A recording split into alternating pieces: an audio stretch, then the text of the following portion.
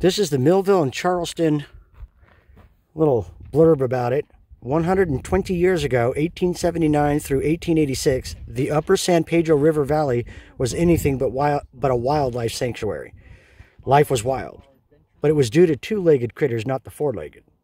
Millville and Charleston were two short-lived towns linked by the ore-processing industry and separated by the San Pedro River. And there's a nice little picture of it when it was up and running in its heyday. On the east side of the San Pedro, in Millville, two ore grinding stamp mills ran 24 hours a day, and those would be up there on that hillside.